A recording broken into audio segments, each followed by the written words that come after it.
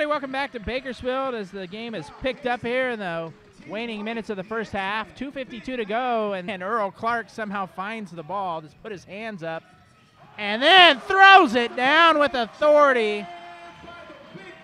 Good aggressive take by Earl on the fast break. Had the size advantage. See if Bakersfield has anything kind of drawn up for this occasion.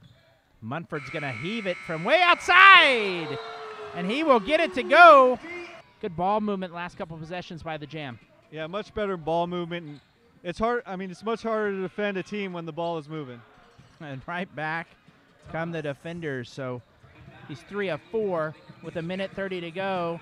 The Jam still trail by 2. Munford looking for the lead, and he got it. Yep, better shot making.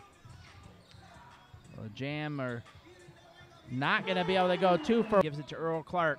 Clark nearly loses the handle, and then he does as Vanderblue takes it away and then throws it down. So 2 of Vanderblue's easier points he's going to see all season right there, and it's a 4-point defender. You know, take advantage of the angle and get to the rim. Well, Burton looks to get an answer of his own, and he knocks down a wide open 3 as the Jam. Burton's not open. Back to Clark. Clark now off the dribble.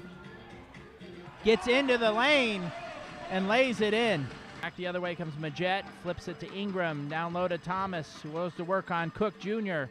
And a nice little right-handed floater there or so. Not great passes, but at the same time, his teammates have to do a better job of being ready for the passes to be made. Well, check this out. He got a half-court lob into Zach Andrews, who just... So here's Blue. Blue gets a screen, this time from Thomas. And that 3-pointer is good. Dylan, your thoughts on the game? You know, important win for the Bakersfield.